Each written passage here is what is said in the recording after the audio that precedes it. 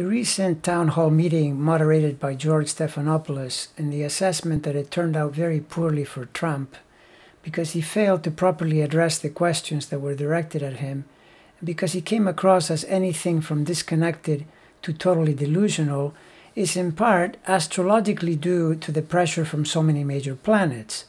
But here I want to focus on the role of Jupiter, which in Trump's chart is the great benefactor, the one that has enabled him to get away with everything in his life up to now.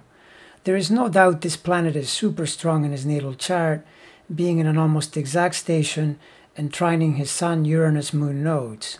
However, it is not problem-free, and once you see the squares to the 12th house planets, you begin to understand the bragging, bombast, exaggeration, and constant expression of total and complete confidence. The problem is that during this month it is stationary square his natal Jupiter, and this means the excess expansion of Jupiter is going to be intensely emphasized. This means his already unreasonable level of confidence is magnified even further and leads him into taking on tasks that he thinks are no problem. He's Trump after all, and the solution to everything is more Trump.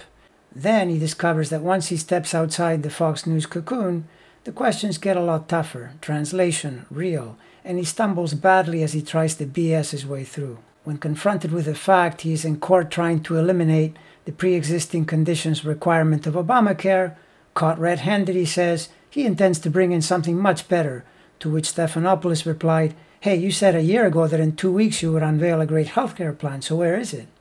And when he's asked about his continuing non-plan to deal with COVID, he brings up herd mentality, by which we know he means herd immunity.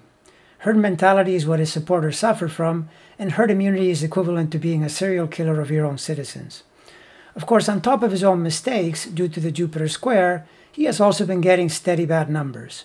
Much though he tries to change the subject to law and order, Biden maintains the same lead he's had all along, and polls continue to point to COVID, the subject he desperately wants to avoid, as being more important than the possibility we're all going to be taken hostage by Antifa anarchists. Here, Jupiter is contributing to the bad effect because it comes from the information house, and in a square delivers data and information, numbers and facts that are not favorable to him.